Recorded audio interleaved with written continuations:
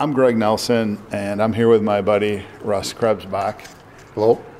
Russ, you actually taught me how to hunt for arrowheads, but we're doing it for years before I was. What got you into it? It goes back when I was a small child. I remember seeing arrowheads on my grandpa's farm, and it intrigued me, so later on in life I started hunting them myself.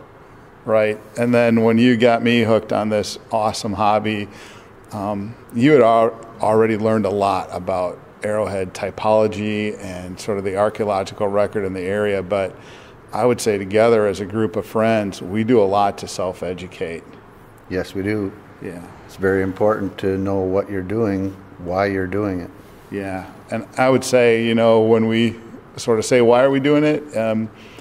These arrowheads come up in the farm fields as they get plowed every spring. The rain washes them out, and we just know that if we don't get out there and pick them up, over time they're going to get broken by the farm machinery and really lost and further destroyed.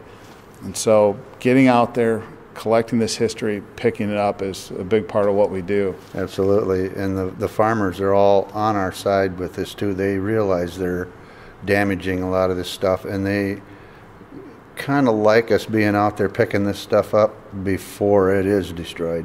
Yeah, and getting that permission and doing that legally is a key thing of how we go about this.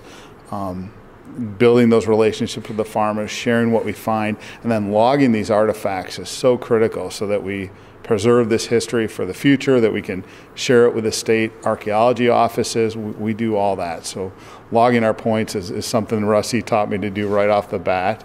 And to stick with it. Yeah, yeah. Every year you log everything. Yeah. And then the last thing that we might say is we organize as a group in the state of about 130 people as the Gopher State Archaeology Society. We're a group of amateurs, avocational archaeologists, and we have a show every March at the Steele County History Center. We'll bring in thousands of artifacts from the state and from the Steele County area. And it's a big event open to the public and a great time to come and see a lot more of what we find. Thank you for listening to our presentation here from the Steele County Historical Society, where our mission is to preserve and share history today for tomorrow.